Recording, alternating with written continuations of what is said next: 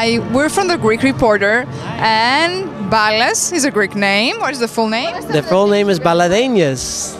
Do you speak any Greek?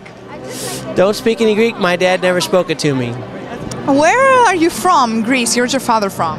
My dad, what part of Greece? He was from Mykonos, The party island? the party island. Have you ever been to Mykonos? I have actually. I've been there in Athens and Turkey, and I know Turkey's not part of Greece, but it's beautiful over there. Do you visit often?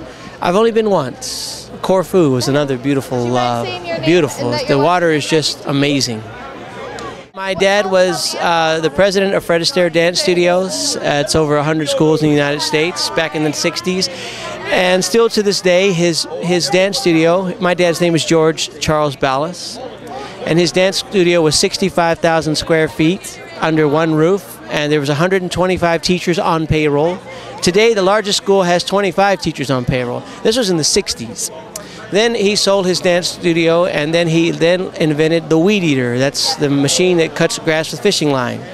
So he changed the way that we cut grass on the whole planet Earth. And in 1972, he was voted Man of the Year, Inventor of the Year. He was on the cover of Time magazine. And that's my dad, George Ballas.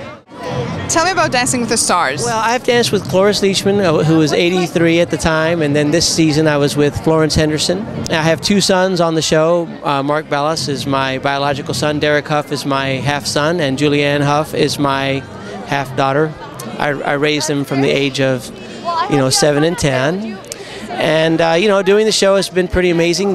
My three kids, Mark, Derek, and Julianne, have won 7 out of 11 seasons.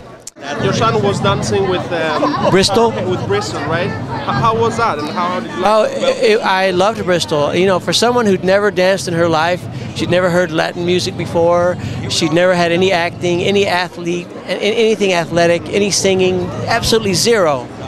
She did amazing. If Mark liked her, you mean if Mark wanted to marry Bristol, I would be okay with that. She's a sweet, sweet girl. Lovely.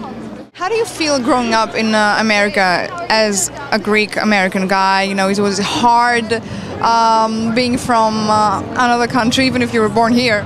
Well, being born here, I really didn't feel that difference, but my dad definitely felt it when he first moved over.